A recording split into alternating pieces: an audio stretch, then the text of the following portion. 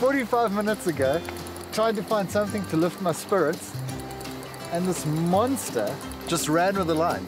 It's 9:05. We've been fighting this thing for like an hour and 10 minutes. It's ridiculous. Going fishing, this is what it's all about.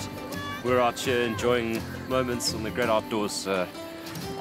You know, we're gonna suck it all in and give it the best we've got. But it's a good thing we've got a massive fire going. Still fighting his fish. It's been over an hour and a half, 2 hours, huh? It's 10 to 10. So that's it. The line was so taut, I tightened the drag almost to its maximum. And at that sort of strain, anything can touch the line and it'll just snap. A little gutted, I must tell you.